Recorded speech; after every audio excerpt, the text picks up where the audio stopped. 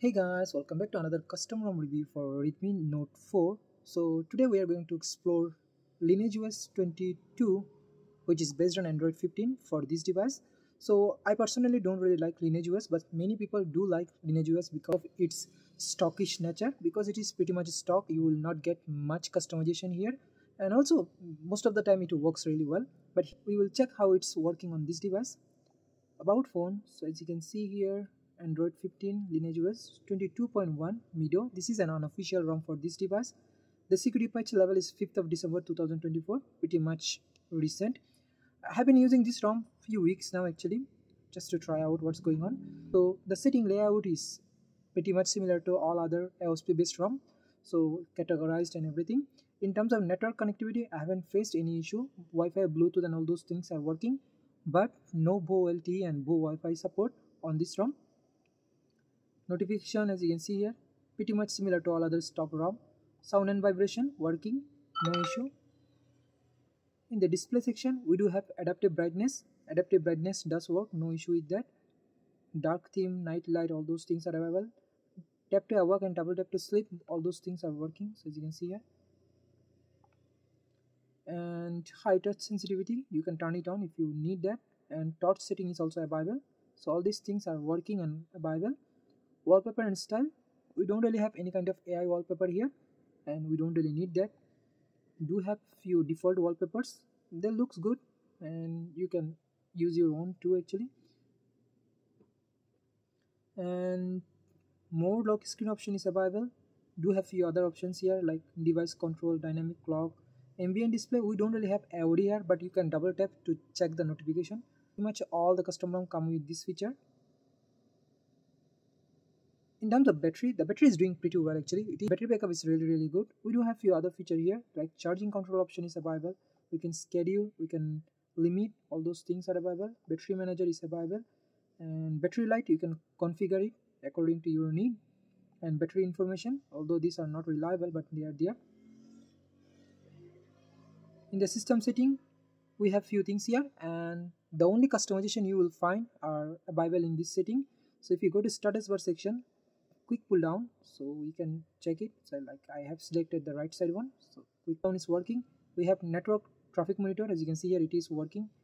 System icon, you can change it up to you. Clock position and few other things are available, so you are not getting a lot of customization here, but the basic customizations are available, so you will not have any issue with customization here. Button section is available, so if you want full screen gesture on this ROM, you have to turn on screen navigation bar, which will disable soft buttons from here. Then you can go to gesture section and turn on the gesture navigation if you want that. Otherwise you can stick to a regular soft buttons option. Here we do have few other features like swipe to screenshot, so that is available and it is working. Quickly open camera, that is available, and that's all we are getting here actually, nothing much.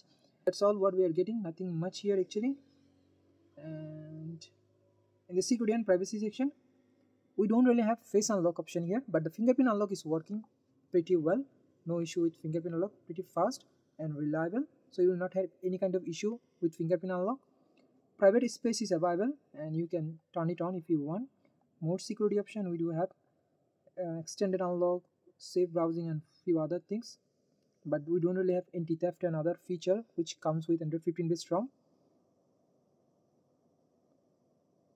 And that's it actually, we are not getting much here, so that's all what we are getting. By the way, I have already disabled all kind of animation on this ROM, because with animation it will struggle, without animation it works well actually. So in terms of application, we are not getting a lot here. This is not a GApps build, so if you need GApps, you have to flash GApps separately. I did flash GApps and working pretty well. So in terms of application, we are not getting much here. The camera application we got here is Gcam Go, and it is working pretty well. We can take picture, as you can see here, and video we can shoot up to 4K 30 fps. So as you can see here, 4K 30 fps, and it is recording now. So 4K 30 fps video is working, and the camera works pretty well, no issue with that. You can install Gcam if you want. Few other applications are available. WhatsApp is working, no issue. In terms of phone call, BO LTE and BO Wi-Fi is not working, and you can't record voice call here, so that is one of the downside actually.